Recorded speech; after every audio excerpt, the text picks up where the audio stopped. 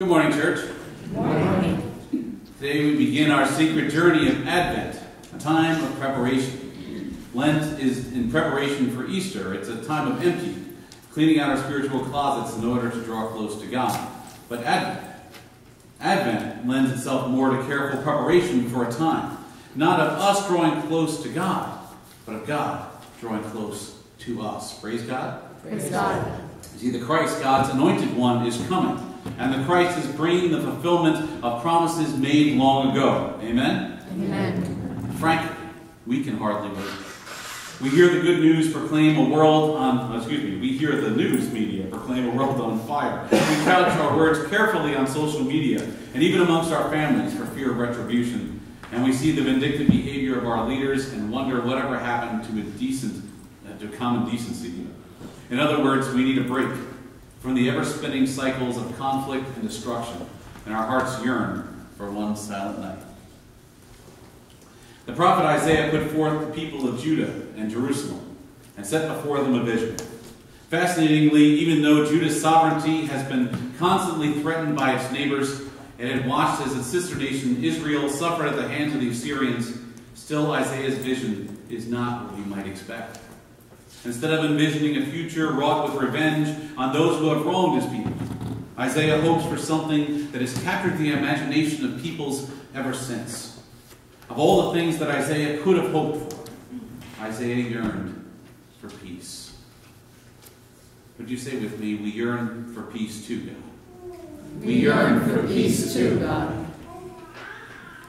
Let that be our prayer. Come with me then, sisters and brothers, and let's go deeper into Isaiah's vision, replenishing ourselves beneath the refreshing streams of peace. The vision begins with the mountain of the Lord's house, Zion, on which the temple sat. We notice that what is elevated here is not the king's house, not the power of government officials. It isn't the barracks either. Isaiah isn't hoping for a military solution where his enemies are beaten into submission. No, what is elevated for him is the Lord's house. The place where God lives will be elevated as the highest of the mountains. It will be lifted above the hills. The hills were the places where people went to worship the gods of the surrounding peoples, but Isaiah dreams of a time when the world will in fact revere the Lord. He pictured a day when peoples will stream to it. It starts in verse 3.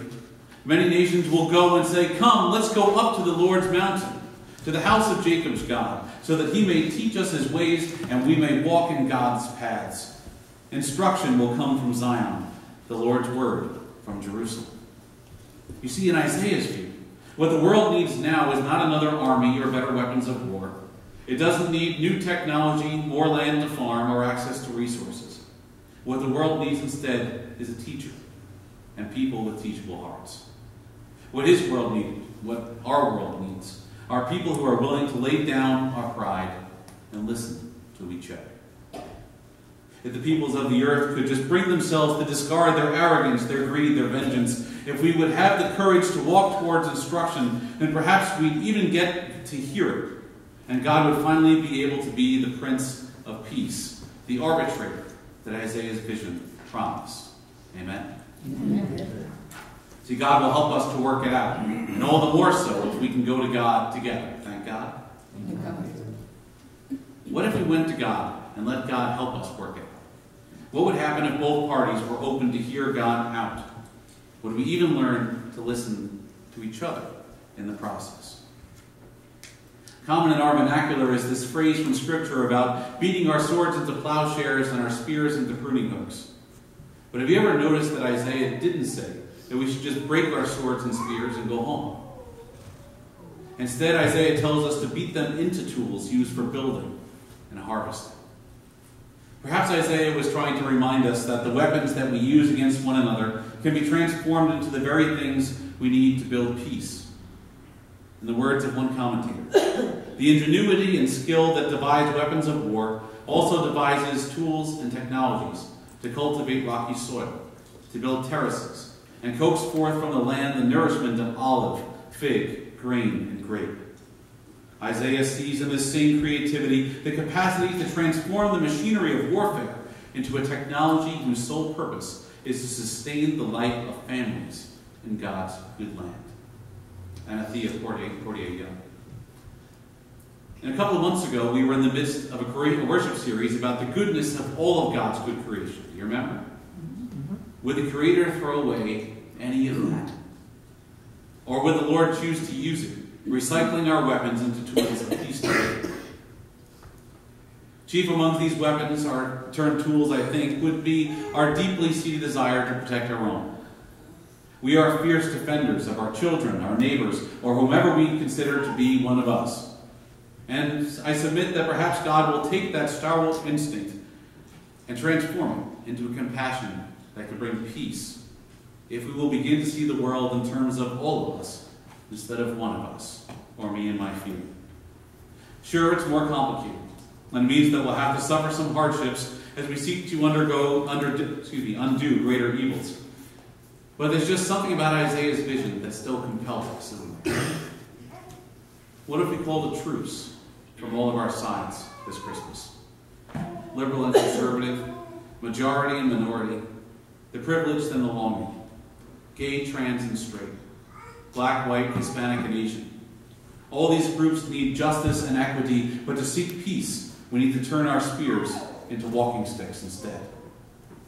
Like the people in Isaiah's vision who stream to the great arbitrator of our troubles, we need to walk alongside one another in our efforts to build pathways of peace. Just for a little while then, let's leave behind our trenches and meet one another in the middle. Let's listen deeply to each other and dig until we find some common ground. Let's rediscover our shared needs for dignity, to be valued, to survive, and to flourish. Let's come to Christ's table together with a spirit of unity. And for at least the next few weeks, let's really mean it when we share the peace of Christ with one another, with a dream of reconciliation in our hearts. Let's give ourselves one silent night. We're going to close this proclamation of the Word this morning with a dramatic reading. And as we do so, I hope you'll envision the two sides as being whatever issue you're finding yourself currently entrenched in. It could be wars that are raging over a universal issue, maybe one in your local community, one at work or some group you're a part of, or even among your own family and friends. Today, God is calling for us to stream to Zion for peace, at least for a time, until we need to hammer out justice yet again. Because if we can all learn to listen to one another, I believe we'll be more able to find it. As we yearn for freedom, for peace, may we be like the people Isaiah envisioned. The people who walked in darkness have seen a great light. On those living in a pitch-dark land, light has dawned. Isaiah chapter 9, verse 2.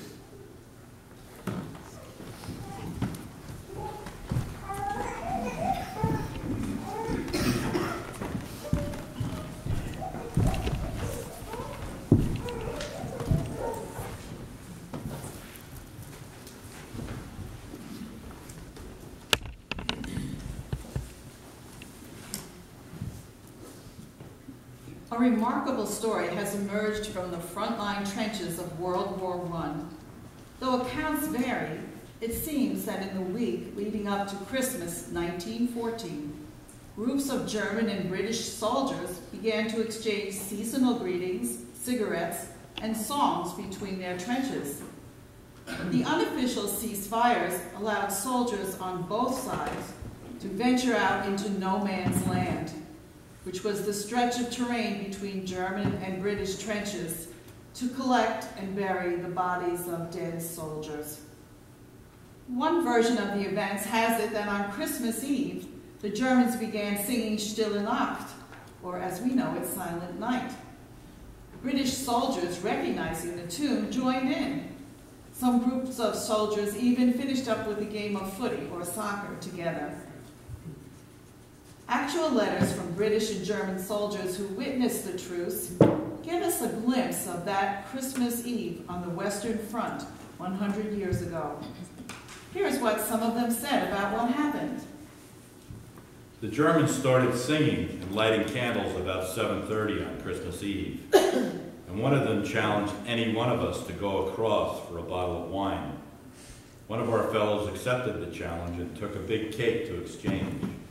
We came from our mouth holes and saw the English advancing towards us and waving cigarette boxes, handkerchiefs, and towels, and had no rifles with them. And that's how we knew it could only be a greeting and that it was all right. We had a church service and sang hymns. We met the Germans midway between the trenches and wished each other a Merry Christmas. We exchanged buttons, badges, caps, etc., and we all sang songs. They gave us cigars and cigarettes and toffee, and they told us they didn't want to fight, but had to. Some could speak English as well as we could, and some had worked in Manchester. The Germans seemed like very nice chaps who were awfully sick of the war. We were able to move about the whole of Christmas Day with absolute freedom. It was a day of peace and war. It is only a pity that it's not a decisive peace. In a letter sent from the front on December 29, 1914, Staff Sergeant Clement Barker reports that during the truce, British soldiers went out and recovered 69 dead comrades in no man's land and buried them. Sergeant Barker also reports that an impromptu football match then broke out between the two sides when a ball was kicked out from the British lines into no man's land. Another soldier writes about how the truce came to an end at 3 p.m. on Christmas Day when a German officer called his men in. The German soldier said to me today, Christmas Day, nice. Tomorrow, shoot. As he left me, he held out his hand, which I accepted, and said, farewell, comrade. With that, we parted. Remembering this truce a century ago isn't just about what happened then. It's about what we, God's children and the followers of the Prince of Peace, can do now in the midst of conflict and fear in the 21st century.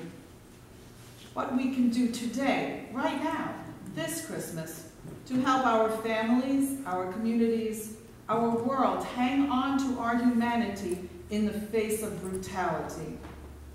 What can we do to love one another and to care about those we don't even know, while so much around us shouts at us to hate and fear and give up the real possibilities for peace and reconciliation?